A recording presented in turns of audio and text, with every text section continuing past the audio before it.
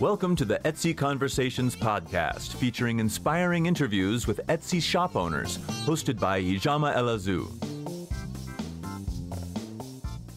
Hi, and welcome to the Etsy Conversations podcast. I'm your host, Ijama, and I thank you for joining me for another episode. This week, my guest is Jess Dollar, and she runs the Etsy shop Pretty Old Books, where she sells vintage decorative books by color. And I'm so excited to talk to her because Jess is doing some very unique things. And as vintage sellers, I think we have so much to learn from what she's doing on Etsy and off of Etsy. So Jess, thank you so much for being my guest and welcome to the podcast.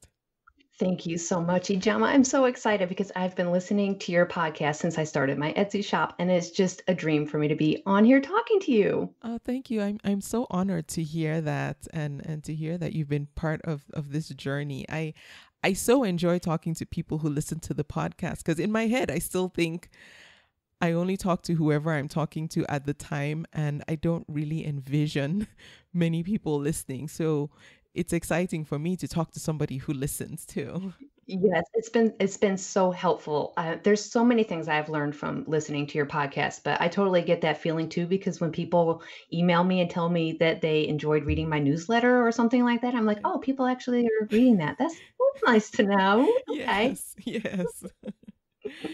So before we get right into it, can you tell us a bit about you and how you got into selling these old vintage books? Okay, well, my name is Jessica, and I live in Nashville, Tennessee, with my husband, and we have 5 kids.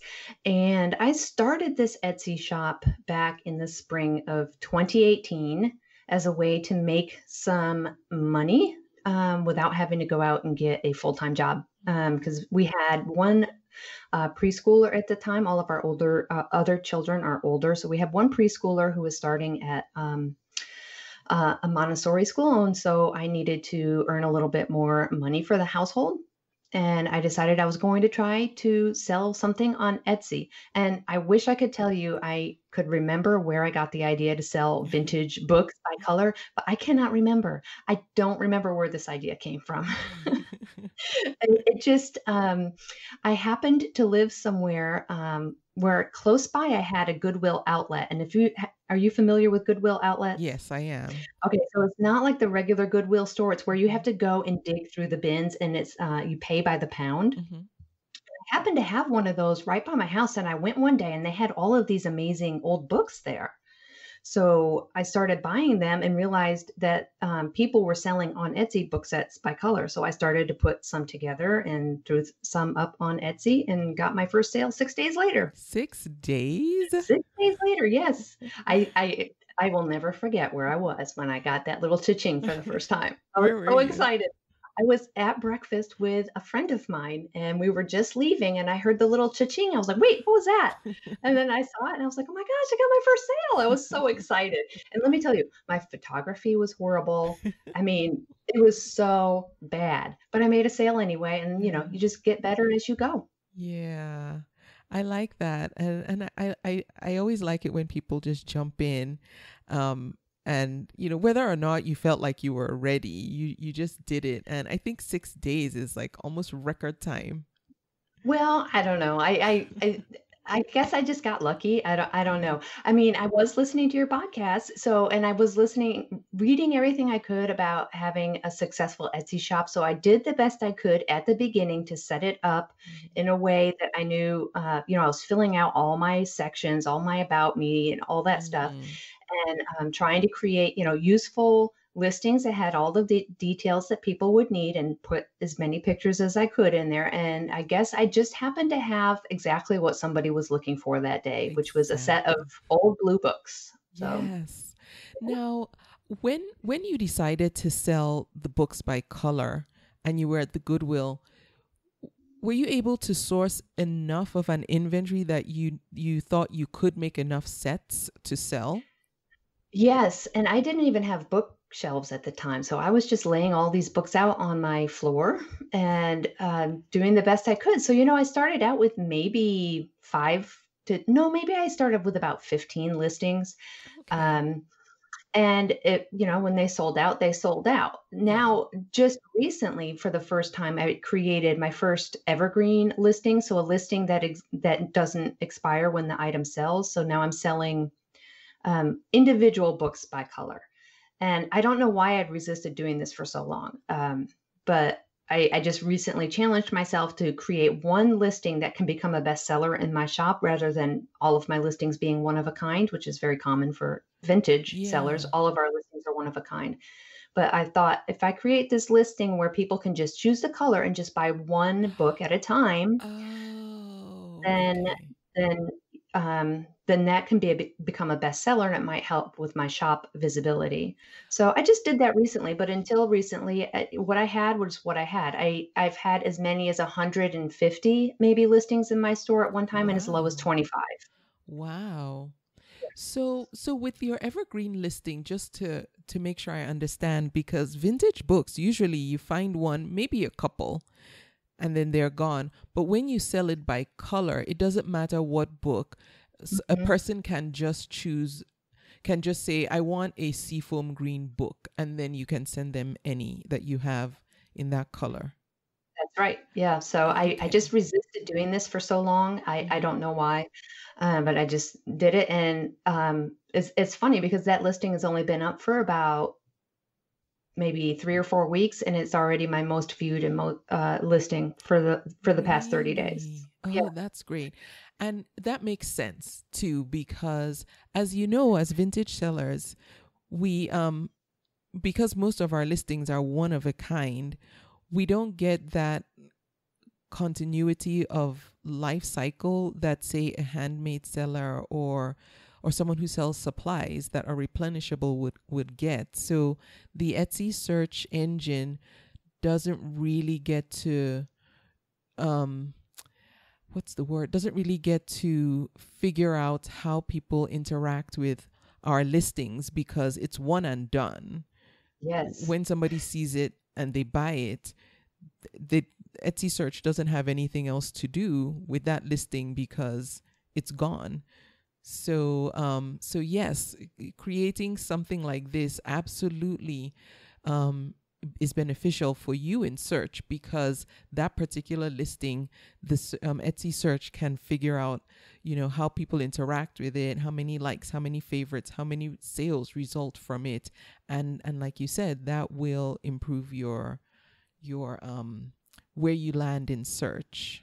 Right, right. And hopefully we'll bring more people into my shop who then might look at my other listings that are one of a kind and Yeah. see, oh, she's already made this red set. This one's fine. I'll get that. Yeah. So yeah, that Yes. was my intention. And so far it seems to be working. So Yeah. I'm happy about that. Yeah, because it really is a challenge for vintage sellers. Hmm. First of all, we have to make listings all the time. I try to All list, the time. yeah, I try to list at least one thing a day. Yeah. So it can be really hard, and then you're creating these listings all the time, Hmm. but you're not really benefiting from Yeah. the quality score that Etsy would give, like a handmade Yes. seller that has an item that they're selling over and over and over again. So Yes. that is definitely one of the biggest challenges of being a vintage seller is all the time that goes into creating new listings. Yes, absolutely. And Yeah. I think that with Etsy Studio, I don't know if you recall or if Etsy Studio was around in 2018 or if they ended it prior to that. But I think that was part of the problem that Etsy was trying to solve for vintage and supply sellers was that, trying to create a different type of search algorithm for those because of this type of issue. But anyway, they Mhm. ended up scrapping it because it didn't work. Yeah, I've never even heard of it. Oh, well, Yeah. you can erase it from your mind because Etsy did. Okay, problem solved. Yes. Well, I think another one of the issues with vintage sellers is the photography. Yes. That is part of the process of creating a good listing, obviously. And Yeah. all of the advice you see for Etsy sellers is to really work on your photography, which is solid advice. But Mhm. when you're creating one listing a day, you're not going to have as much time to dedicate to Mhm. perfecting your photography as somebody who's creating a listing that might last for years. Yes. So I found for myself, I think that's one thing I try to encourage other vintage sellers to do is just find shortcuts for photography and do the best that you can. And you're not going to be going into Lightroom or Photoshop Yeah. and editing every individual picture. I just use filters. I have a system. I use my iPhone for all of my photos. I try to use portrait mode whenever I can. If the light is good, I have my one spot where I take photos, and then I have my filter in VSCO that I use, and that's that. Do you have a certain backdrop that you use for all of them? Yes, I do, and I'll tell you what it is. It Yeah. is $2.50 poster board from Hobby Lobby. What? So if you go to Hobby Lobby, they sell designer poster board and it looks like wood. It looks like a wood table or a Yeah. wood wall. So they have two different colors of wood. You can get one is a darker wood and one is a lighter wood. So my backdrop is that lighter wood and my table surface is the darker wood, and I take every single one of my posters pictures with those poster boards. One is taped on the wall and one is on the desk surface that I take my pictures on. Oh, because I'm looking at them and it looks like you have them like on a hardwood floor against like a bookcase or wooden wall. So that's Mhm. poster board? That's poster board. That's so Yeah. fantastic. Wow. Okay.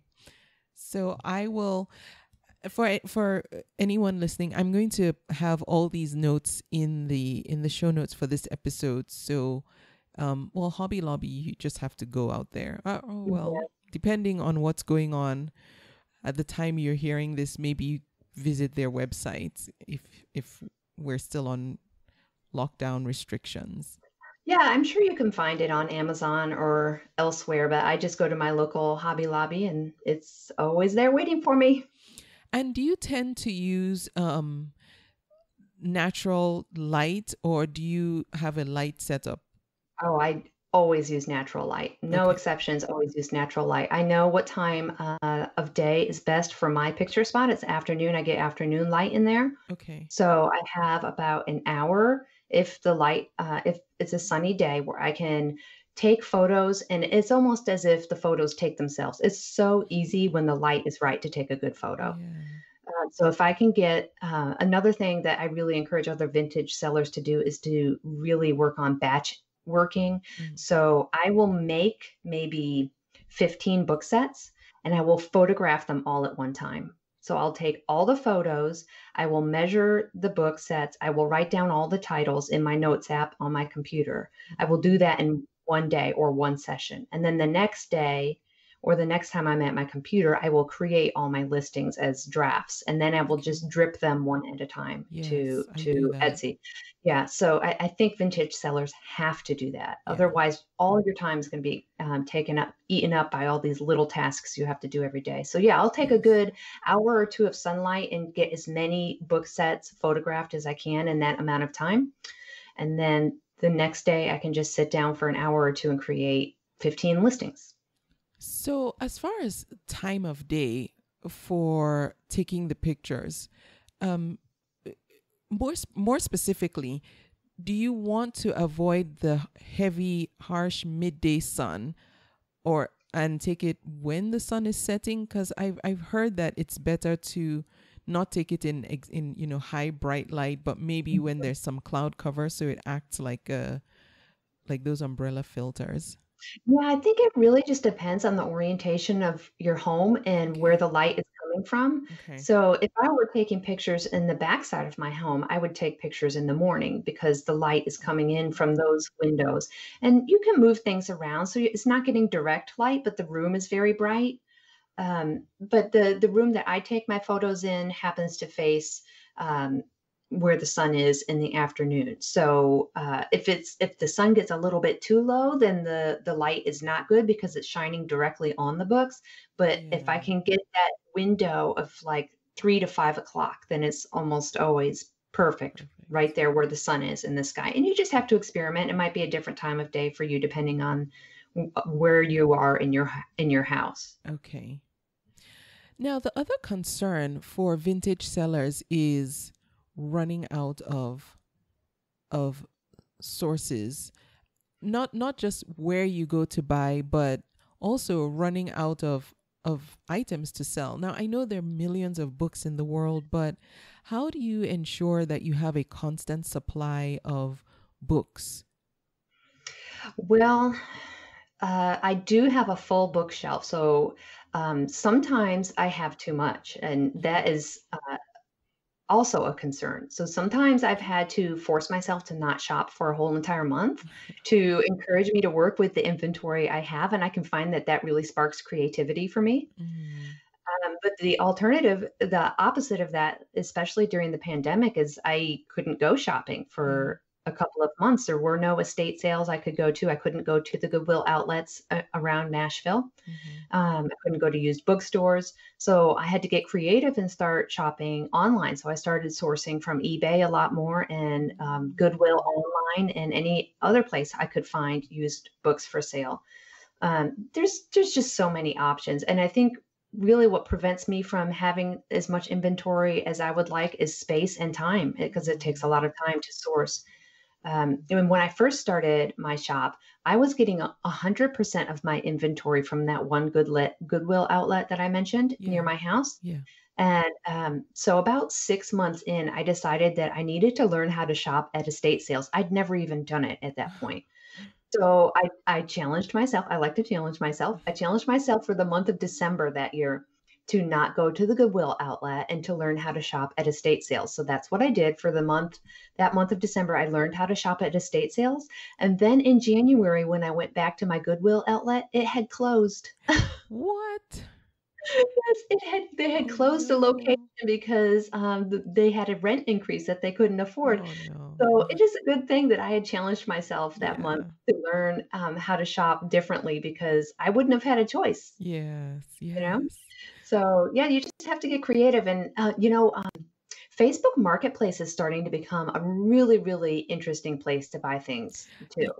I've heard about that and I haven't bought anything yet, but funnily enough, somebody reached out to me who listens to the podcast and sent me an email and said with a listing actually from Facebook Marketplace because she knows what I sell and she goes, somebody's selling this on Facebook Marketplace. It's what you sell in your shop. You need to go and buy it from them so you can resell. Mhm. I thought that was really nice because Yeah. I would never have known otherwise. Yes, I've found two really great sources during the pandemic, especially.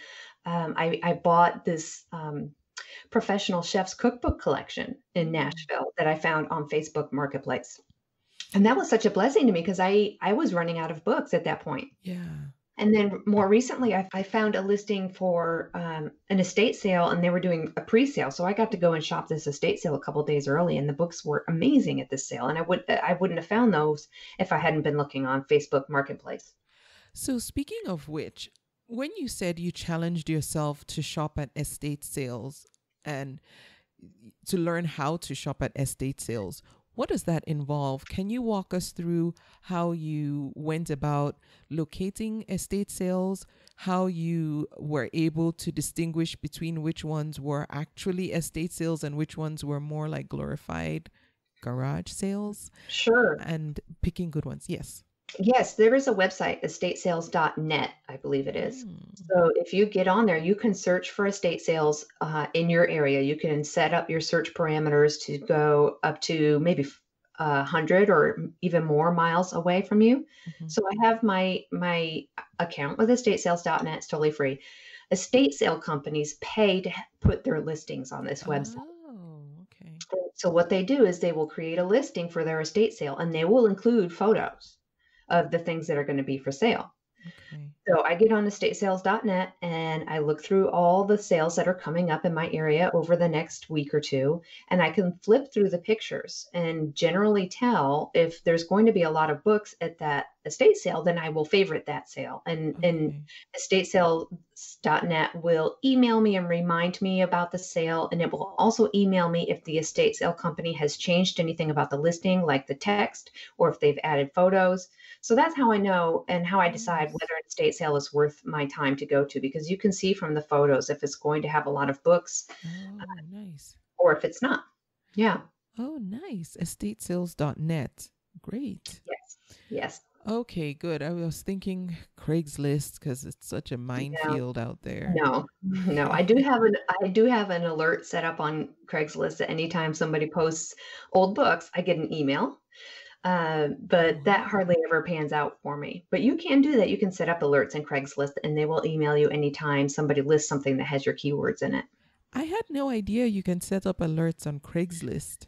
Yes, yes. I wish you could do that with Facebook Marketplace, but you can't do that yet. You can't save searches or get alerts when people list things that you might be interested in. So you just have to remember to go on to Facebook Marketplace Okay. and check. Hmm. The Facebook Marketplace, is it separate from the regular Facebook feed? Like, do you have to go through your feed in order to get to the marketplace? Well, when I look on either my laptop or my phone and I'm on my Facebook feed, there's a little icon on the top or the bottom of the screen that looks like a little storefront. And then you just click on Mm, that and it brings you to Facebook Marketplace. okay. And there are a lot of people now selling things on Facebook Marketplace that are shippable. So you could get on Facebook Marketplace and create a listing for your product and say that you ship, and people all over the country can see that listing if that's what they're searching for, if they're searching for an item like Okay. yours. Okay. So that's another way you could sell directly to people rather than using Etsy or eBay. Okay. And on Facebook Marketplace, what guarantees do you have that the person that you're dealing with is legitimate, and are there steps to take, what recourse can you take if a sale or a transaction doesn't pan out? Well, that's interesting. I've not had that happen, but it is helpful that you can see this person's personal profile. So you know it's an actual Okay. person. You can see their Facebook profile.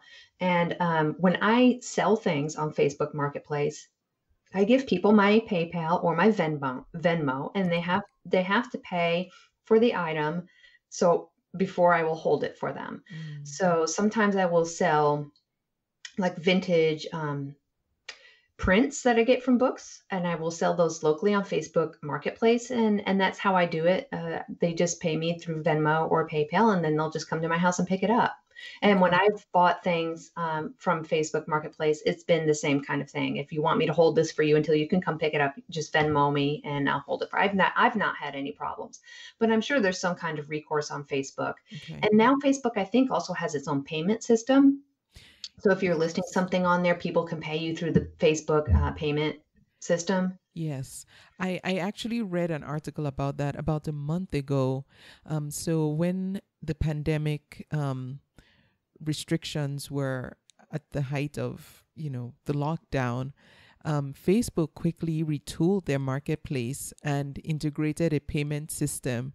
And the article I read actually was from, I think it was Forbes or Business Insider, and they were saying that, um, who they were really trying to go after were Etsy sellers, Mm, because they were trying to attract Etsy sellers over to Facebook Marketplace, and trying to take out barriers for them coming over, like, having to go through PayPal or what have you. So they were integrating it all into Facebook Marketplace and giving you the option of creating an actual storefront. So it hmm. looks like an Etsy shop, if you will.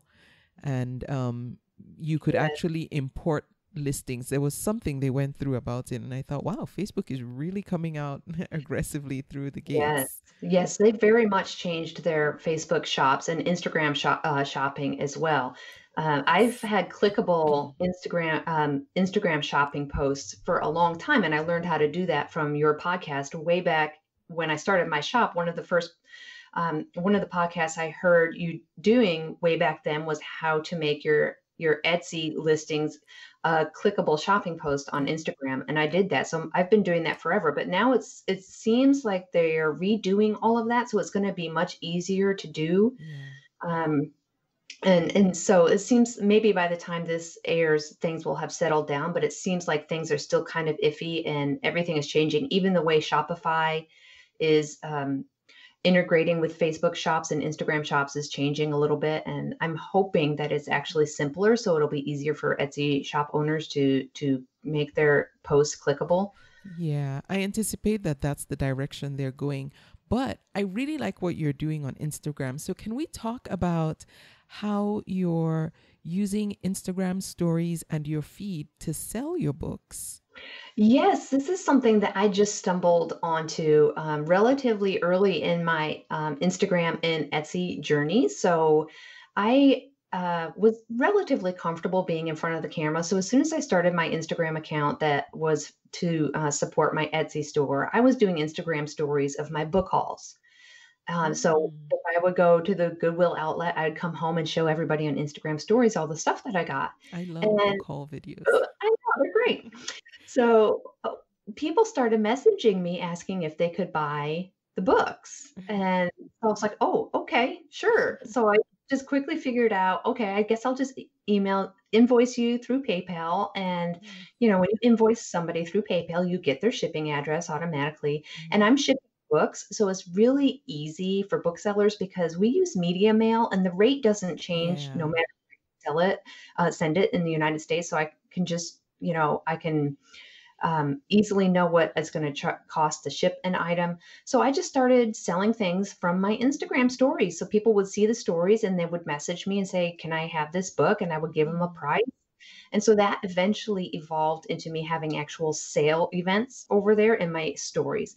And if you get onto Instagram, you can use a hashtag like InstaBookFinder and find mm. so many little micro businesses, men and women selling books on Instagram. And that's how they do it. They just they have set sale times where they Mhm. will have a sale and they will either do it, most people do it in their feed. I just always did it in my Instagram stories Mm. because it's easier and I'm all about finding the easiest way to do something. Um, so they will have sales and they will post a book. And like in my Instagram stories, I would show a book for 15 seconds. I would flip through it and talk a little bit about the book. And if somebody wanted that book, all they had to do was reply to that Instagram story and claim it. And I had my little spreadsheet and I would just type in my spreadsheet what the person's Instagram handle was, what book they wanted, and how much it was. And at the end Wow. of the sale, I would just tally it all up and create PayPal invoices and send them to them. And once they paid, I would ship their books. Whoa. And so that quickly became half of my business. It Mm. wasn't at all what I intended when I started, but now the selling individual books that way is at least half of my business, and the other half is selling vintage book sets by color.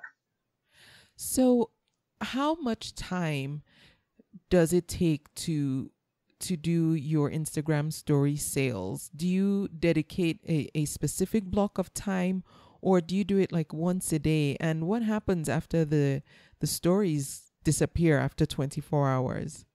Well, with the way that I did it with my stories is I would delete the story as soon as somebody claimed that item. Oh, That's why I liked stories. So if you saw a book in my stories, you would know it was available because I delete them as soon as they're sold. okay. But the people that do this, and it's not just books, vintage sellers of all kinds are selling their items this way on Instagram. Mm, So you can find people selling all kinds of vintage goods. mhm, But the way they do it in feed, you would have a set time where you announce that you're going to have a sale, and you will say to people, if you want a tag when I start this sale, let me know. So you might create a post saying, I'm going to have a sale on Wednesday at 6 p.m. If you want me to tag you right before the sale starts, leave a comment on this post. So people would mhm, leave a comment saying, please tag me. So at the start of the sale, you would have all of your pictures already taken. mhm. I would create all of my story tiles ahead of time. And when the sale starts, you create the post, you tag everybody that wanted to be tagged so they get a notification that they've been tagged and they will remember, oh, that sale is starting. I'm going to get over onto Instagram. Mm. And then you either start posting one at a time into your feed, all of your sale posts that you've already created and saved as drafts, or you post them into, like I would post them into my stories one at a time because I've already created them. They're already ready to go. And then people start claiming. So they either claim in the feed by just saying me, mine, Yeah, sold, yeah. or they would DM you from an Instagram story tile and tell you that they wanted the book. Wow. Yeah. Now, how big of an Instagram following do you need to have to make this work? Oh, really not big at all. I think you just have to find your people. And a lot of the people that are doing this with books on Instagram are homeschooling moms. Mm, So they're selling vintage books that are out of print that are really popular with certain homeschooling communities. okay. So if you're just searching for hashtags, you're going to find these people doing this. So I probably had less than 500 people when I started doing this, Okay. and I think I think more the problem is getting too large. So that's why I had to really slow down on my Instagram story sales because I had too many people, and it Mm, just became a little bit too chaotic to have a sale, and because I'd have to delete the products right away, and it just got really chaotic. So now I do exactly the same thing, but I do it through my email list, which is even better because those contacts now belong strictly to me. They're not just social media followers that yeah. follow me. So I do the same thing. I create a YouTube video where I show everybody all the books that are going to be for sale. I schedule the sale. I put all of the books one at a time into a Google Photos album, and I make it a shareable album. And then when I send the link in my email that the sale is live, everybody goes to that Google Photos album and they just leave a comment on a picture if they want that book. And I tally everybody up. I might have like a 3 day long sale where like at this past week, I had a 3 day long sale where one day was children's books, one day was vintage and antique school books, and one day was just a variety of different things that I had found at estate sales. So after the third day, I invoiced all of the books that everybody claimed over the whole entire 3 days. Wow. And I create those invoices now in Shopify instead of PayPal. And Oh. and then I ship everybody's books out. So you can create an invoice in Shopify even if the sale did not go through Shopify? Yes, I what you do in Shopify is you create a draft. They call their invoicing system drafts. So Okay. you create a draft, and then I just create, there's a tab that says create a custom listing. So Okay. I just create a custom listing. I write the title of the book only, no pictures or anything because they've already seen what they're buying. Okay. And then I write the price, and then I get the big stack of books that all the books that somebody might have claimed over the past 3 days. I weigh them on my postal scale so I know how much they weigh, and I can calculate the medium mail shipping, add that onto the invoice, and send it off. And the reason I switched over to Shopify for my invoicing over PayPal, Yeah. even though I love PayPal invoicing, I think it's an excellent product. I decided to create a VIP member program for my best shoppers, and also to have a loyalty program so people could earn points when they shop with me, Mm. which is why I switched over to invoicing through Shopify so that people, when they buy from me, even in these email sales, they're going to get points for their purchases because it's going through Shopify. Okay. How are the fees? Are they different or similar to PayPal invoicing? I think you don't pay as high transaction fees or percentage fees on the individual listings, but of course you do have to pay the $29 a month for Shopify. Oh, right. Yeah. Yeah, Okay. yeah. Okay. So, Jess, you said so much. I'm like, oh, so much to dig in. All right. So, with your email list, first of all, how do you go about collecting the emails? Well, I guess really is I just invite people to I offer a 25% discount first of all. So Okay. if anybody visits my Etsy store or my Shopify site, I try to entice them to sign up Mm-hmm. by giving them a 25% discount on their first purchase. So that's one. Okay. Uh, I obviously talk a lot about my sales. I call them secret sales now. So I talk about my secret sales a lot on Instagram to encourage people to connect with me through email if they want to participate in those secret sales. And a lot of Okay. my Instagram followers are people that have participated in my Instagram sales before. And if they want to continue to shop with me, then they will go and join my email list. And I've also had some luck doing giveaways and collecting emails through giveaways too. But I generally feel like you're going to get a higher quality subscriber if that person is choosing to join you because they want the discount because they're already interested in buying something from you, Yes. or if they're following you on social media and you're doing something that they're really interested in that only occurs in email, which is what I'm doing. Yeah. Okay, that makes sense. I've done giveaways on Instagram as well, and you're right. You do get. I found that compared to doing a giveaway and just a regular sale through Instagram, there's a better response from the people who are there because they want to be there, not because they Yeah. came because there was something to gain. Yes, and if you have a really large list, but it's not a high quality list, you're going to be paying more money to have Yeah. that list Oh, through your yes. email service provider, and it might not be worth it. Mm. I go through regularly and clean out my list of people that haven't engaged with me in the last few months. I just remove them from my list because I don't want to pay Yeah. to have that person on my list if they don't seem to be interested in opening my emails or engaging with my shop. Yes, and I advise everyone to do that too. I do it too. I'll go in and I will either I'll do it two ways. I'll either remove everyone who hasn't engaged in the last 6 months or who hasn't opened the last 3 emails I've sent. I take Mhm. them off because it costs too much money to carry people who aren't really paying attention to you.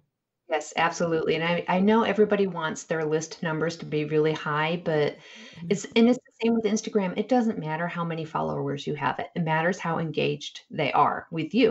And Yeah. that's why I think it's so important for our faces to be out there. My business is my business because of me. People can Yeah. buy books from anybody. They're buying books from me because they know me, Yeah. because I engage with them. I show them my face. I talk to them on Instagram stories. I talk to them on YouTube, and that's why they are supporting me because they know me and they know who is running this shop. It's just me.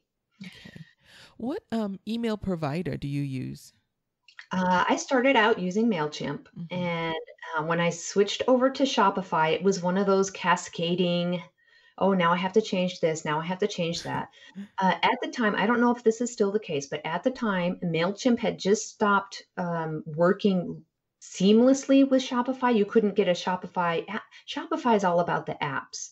So if you don't have an app that's going to easily integrate into your Shopify store, you're going to have some complications. Oh, So at that point, I decided to switch over to Klaviyo, which is really, really oh, popular with Shopify sellers. And okay. Klaviyo has been really good. I think it's good for Shopify store owners. Okay. And um, but if you're more interested in engaging like bloggers and stuff, they wouldn't use Klaviyo. No? It's not meant for bloggers. It's meant for Shopify store owners that are selling actual products. And Oh, that's what they're geared towards. That's how their segmenting works. That's all the tools they build are meant for Shopify store owners. So interesting. Mailchimp Mailchimp is great. I mean, it's and there's some things you can do in Mailchimp that I can't do in Klaviyo, like create landing pages and things like that. So I have considered separating my list into two, like having one list that's just dedicated to my Shopify store and another list that's more general interest in all the different things that I do in Pretty Old Books, which is sell on Etsy, the decorative books by color, but also the individual books. Okay. But if you have a Shopify store, I think Klaviyo is the way to go. Okay. Good to know. I've heard the name, but I didn't know that they were very specifically targeted at e-commerce, well, Yeah, specifically Shopify sellers. yeah, yeah. Now, you mentioned that you will make a YouTube video and that you also communicate with your audience on YouTube. How much time do you spend on YouTube? What's your strategy there? Well, I use YouTube only as a means to an end. Okay. So I don't have many followers over there. It's just people, I send people over there so they can see the books before they buy them. So that has always been the most important thing to me and what has made me stand out from other even Instagram sellers, that I'm comfortable with video. So I want Mhm. people to see me flipping through the book. I'm going to show them the front and the back and talk about the book. And so they know exactly what they're getting because these are vintage and antique books. They're never Yeah. perfect. Yeah. And I want people to be absolutely sure about what condition the book is in before they choose to buy it. Yeah. So I used to be able to do that very easily through Instagram stories, but once I kind of outgrew that, I Mhm. had to find another way to do those videos, so I just threw them up on YouTube. So Okay. I don't worry about my production values or anything Yeah. like that. I just sit on my floor or I sit in my bedroom, wherever the books happen to be. I might just even be sitting at my kitchen table and pulling the books out of the bag as I look at them after an estate sale, like, hey, let's just look and see what I got. And so Okay. it's not fancy, but it allows people to see what they are shopping for. Nice. And do Yeah. you do all the recording on your phone? Yes, I use my phone. I have a Nice. iPhone 10s, and that's what I use to do everything. I like how you just keep it simple because that keeps you moving. Yes, one of the mistakes I've made over and over and over again is making things more complicated Mhm. because in the name of growth. Mm. And I've really I've really got to learn how to not do this because it causes a lot of problems. Like I opened my Shopify store because, well, I want to grow. I want to start doing Shopify. But that Mhm. just created another layer of complication, another Yeah. layer of tasks. I do use the Etsify to talk between my Etsy store and my Shopify store. Okay. And that was a one-time purchase. So I paid $69 for that one time. And now every time, but the problem is it doesn't automatically sync. You have to manually sync things. So every time Oh. now I sell something on Etsy, I have to immediately remind myself to go and delete that product from Shopify and the other way around. So I just created this level of bureaucracy for myself in the name of growth, in the name of moving over to Shopify. Yeah. And I just did it to myself again when I started my loyalty points program and my VIP program in the name of growth. I wanted to do this and also to reward my customers that shop with me over and over and over again. So my heart was in the right place, but Yeah. you don't realize sometimes what these levels of complication are going to look like in your Yeah. day-to-day work cycle. Yeah. It just might not be worth it. And I've always believed that the simplest, easiest way to do something is the best way because you're going to be able to keep your costs down. You're going to be more motivated to do things. And that's why I was selling books and Instagram stories because it was so easy. Easy. It's Yeah. so easy. Yeah, Now, do you sell internationally? I do. I ship books all over the place. I've shipped to so many countries now, I can't even count. Every time somebody orders books from me that are shipped internationally, I don't understand why they are doing this because it costs so much money. I will give you an example. Back in the spring, I sold, oh, it must have been 4 boxes of books to somebody in the United Arab Emirates. Whoa. And this person paid $400 just for shipping. Just for shipping? Just for shipping, yes. It's very expensive because books are heavy. In the Yeah, United yeah. States, I'm so grateful that I have the US Postal Service that has the media mail rate, so I Yeah. it's very affordable to ship books throughout the United States, but it's Mhm. very expensive to ship internationally because 'cause they're heavy. Hmm. But people do it. I don't have a lot, but probably at least, like, 1 a month to you never know where, to Yeah. France, Australia, to, Germany, everywhere. Yeah. Wow. Wow. Yeah, I know I sometimes I feel bad when I make an international sale. I'm happy to do it, of course. But when I see the shipping, I think, "Oh man, are you sure you really want this?" Because Not that great. yeah, I know. I'm like, I hope they're happy when they get it because Yes, yes, I don't understand that either, and I just assume I had one buyer for a while in Singapore who, wanted only navy blue books, and this buyer came back wow. to me 3 or 4 times and wanted, like, 50 navy blue antique and vintage books, Custom and order. yeah, yeah, and so I did what I could to find all of those books. That was definitely a challenge to find that many Wow. books in that color in a short period of time, but I made it happen. And shipping internationally is no harder than shipping in the United States. Okay. You just have to have, the custom sleeves sometimes, which you just if you don't have custom sleeves in your house, you just get them from the post office when you drop your books off. You just tell them, I need a custom sleeve, and it's just a big sticker envelope that they stick on the box so you can slip the 3 custom sleeves that have the address and all the customs information on it. Oh, right. Yes. Okay. Yeah, Okay. I know what you yeah, mean. yeah. So it's really no harder than shipping internet locally or in the United States. Now, with the books, are people specific or particular, I should say, about sizes when they have a special request, or if you have a set? Do you try and keep the sizes all uniform? I definitely make um, all different kinds of sizes, Mm, and I include in every listing what the size of the book set is. okay. So I used to get a lot of questions. What is the size of this set? Yeah. So it occurred to me I should tell people what the size of the set is. So now I do that for every book set. I include the dimensions because people Yeah. do have different size bookshelves or they need Yeah. things for certain places. Hmm. Um, but I just generally make what I want, and I make what I want, and I make from what I have. So if I Okay. just happen to have like 5 beautiful green coffee table books, then I'm gonna make a green coffee table book set, and Okay. that's what I've got. And I generally try not to take custom orders because it just takes too much time and it's not really worth it. It's not worth the effort. Yeah. Um, but people will message me sometimes anyway and ask if I could do this with this set or that with that set. And I do try to do my best if somebody messages me and asks, I'll try to help them out. Okay. But in general, I think I usually have custom orders turned off in my shop because it's just Okay. not worth the time. And Yeah. it's the back and forth that's the trouble. It just takes up Yeah. days. So Now, how do you figure out how much to charge for a particular set?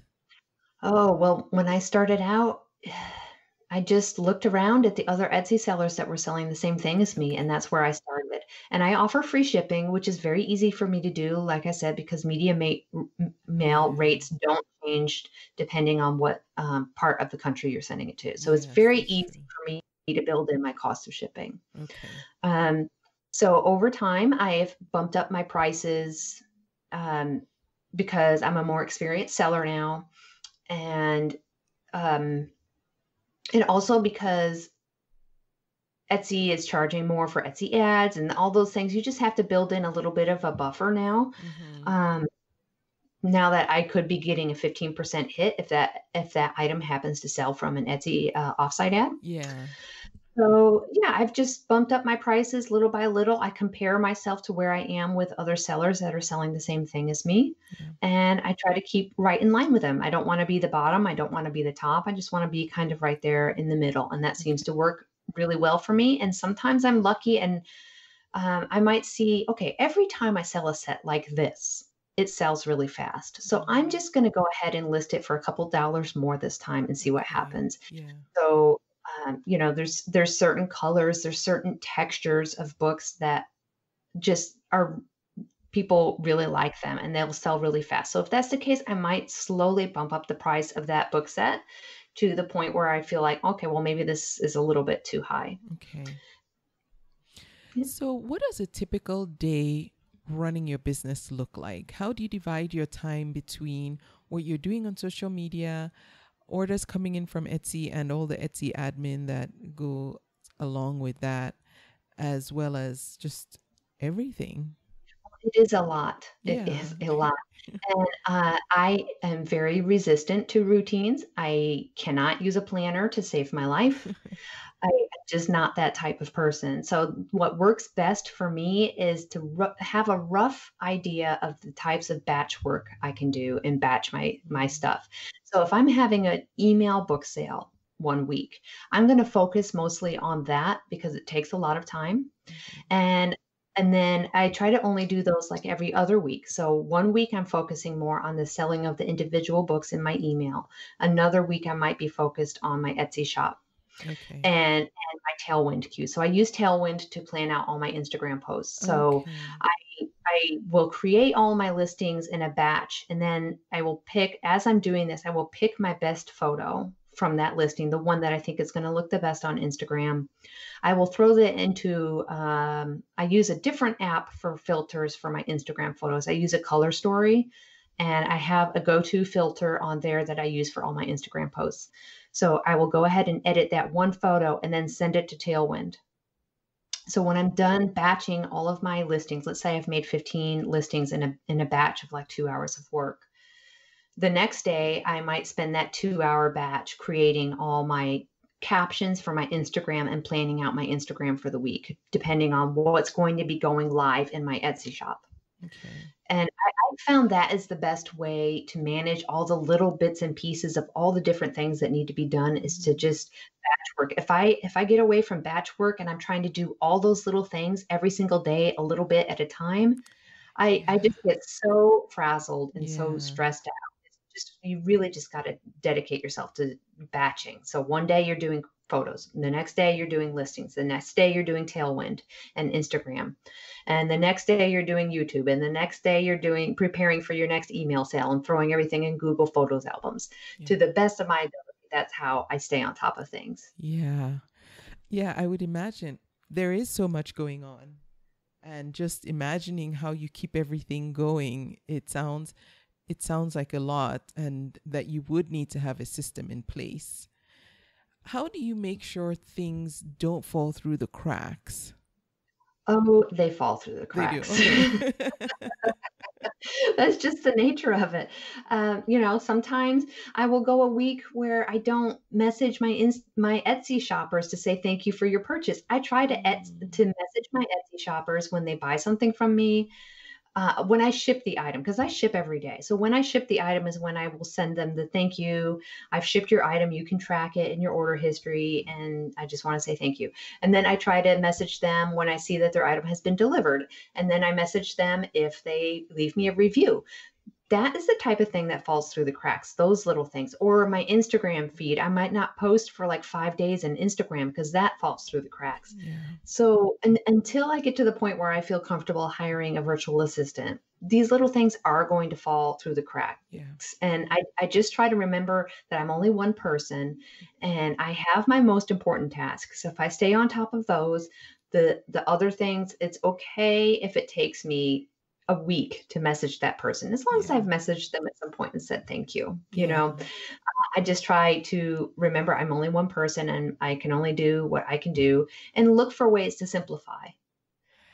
I like to ask my guest that I'm having a conversation with what advice they would give to someone else. I think you just did it. You Yeah. just gave it, because I know a lot of us are one person shows, and some of us do come down hard on ourselves when things fall through the cracks, and we miss things, or we forget things, or we have good intentions to reach out to, take our customer service, up one level, and you're one person, you forget, you fall asleep, and you remember, Yeah. oh my goodness, I was supposed to say thank you. Yes. I make mistakes all the time, and I just try to apologize if I make a Yeah. mistake.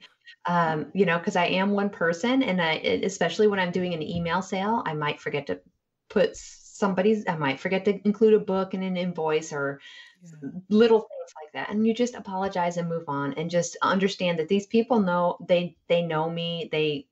As long as they get an apology from me, Yeah. it's okay. It's okay to make mistakes. And if I was to give advice to somebody that was just starting out on Etsy, especially selling vintage, Mm-hmm. I would say the most important things are focus on the quality of your listings and focus on your Instagram, because vintage sellers have to bring their own traffic to Etsy. Yes.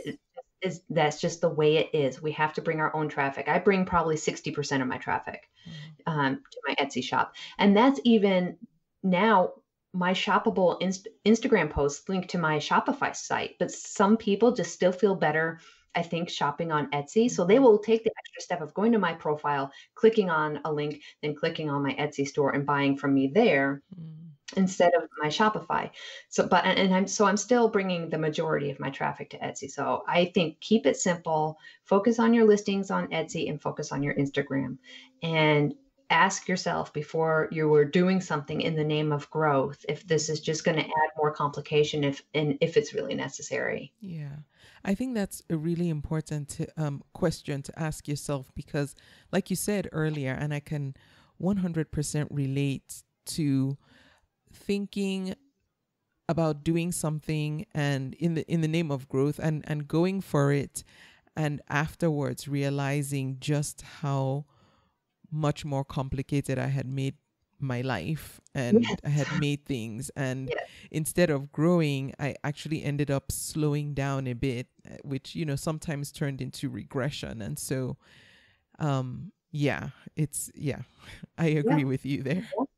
I mean, really, in hindsight, I don't even know if I should have opened that Shopify store. And I, I'm glad I did, because it's always best to have your own platform. Mm-hmm. But Etsy is a great platform. I love it. Of course, they are always changing things and it really frustrates people, but I love Etsy. I think it's an amazing platform. They're bringing all of these people to this site that are interested in buying things from individual people and are not primarily motivated by price. That's an Yes. amazing thing. Yeah. That's amazing. Yes. So, So, Jess, you opened Pretty Old Books to help pay for your little one's school.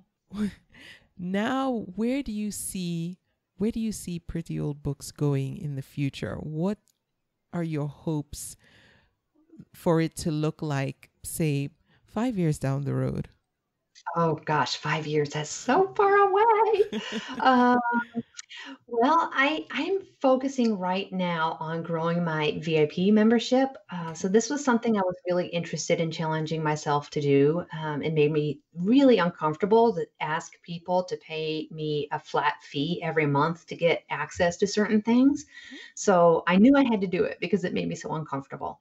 So Mm. I just launched that, and I'm working on all the different ways that I can serve those VIP customers better. So having earlier access to books, and I've just started a new newsletter that is just focused on, hey, I found all of these vintage books around the internet, and I'm not going to buy them, but you might like them. So here's a link to all these different books around the internet. So I just started that. Um, and also, I think one direction I'm definitely going in is helping other vintage and book sellers learn how to do this for themselves, especially now in this crazy time that we're going through, where Yeah. people um, are looking for ways to make some money from home. Mm-hmm. So I have another Instagram account called Bookshop School, which is focused more on just the business side of talking shop, teaching people how to sell books on Instagram and teaching people how to sell vintage and books on Etsy and other platforms from home. So I think that I would like to focus more on that in the future, and also the VIP program, and focusing my efforts on how to have a core group of buyers that are supporting my shop every single month Yeah. that I can continue to serve better, and that is something that would make my life easier. And if my life is easier, then I can offer more to my people. Yeah. I like that. We'll see. You do have a plan for the next 5 years. Well, I think, well, that's what I want to do in the next 5 months, but perhaps that's a little unrealistic. Yes. Well, take your time, because I do think that you've created systems and ways of selling that work for you, that I think are replicable. I hope that's a word. It is. Okay. and I'm grateful that you're sharing that, because a lot of the resources when it comes to selling on Etsy, even though they are, like we said, I think before we started recording, they are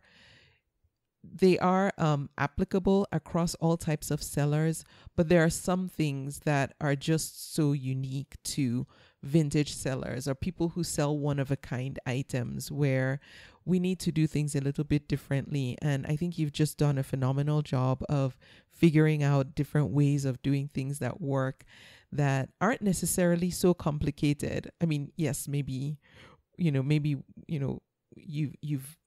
grown into other things, but at the core you found ways of doing things that worked and were easy, and ended achieved the goal of making sales and making people happy. And I think it would be great when you can share that even more with the world and other sellers who are aspiring to do the same thing. So I hope that all works out. Oh, thank you. I mean, I love talking shop. I love talking about selling books and selling vintage, so I will never get tired of that. And I do think there are so many ways to do things, and just my personality type, I don't like to do things the way that other people do them. Yeah. I'm always looking for a different way. So, and when I find ways that work, I do want to share it with other people. Yes. Now, Jess, if anyone wants to connect with you, if they have more questions or they just want to carry on this conversation with you, what's the best way they can do that? Well, you can email me at jess@prettyoldbooks.com, or you can find me on Instagram at Pretty Old Books or Bookshop School on Instagram as well. Fantastic. So I will have links to everywhere you can find Jess so that you can connect with her and go check out her Etsy shop and her website, which is her Etsy shop is Pretty Old Books and her website is prettyoldbooks.com. I like that. It's so simple and easy to remember. Thank you. And Jess, thanks again so much for being my guest. I really enjoyed this conversation, and I think you're going to do even more than what you're doing now. So can we talk again when you've added to your arsenal of knowledge and systems of doing things? I would love that. And I want to thank you so much for having me on. I'm just so grateful. I am too. Thank you, Jess. And I thank you for listening to the podcast. If you want to connect with me, you can find me at convome.com. There's a contact page there. I invite you to be my guest on the podcast as well. And if you just want to connect on social media, right now, I think Instagram is probably the best place to find me at Convome Podcast. Thank you for listening to this week's episode, and I will be back next week. Thank you for listening. You can subscribe to the podcast in iTunes, and while you're there, please leave a review too. Visit convome.com to leave a comment or feedback on this episode.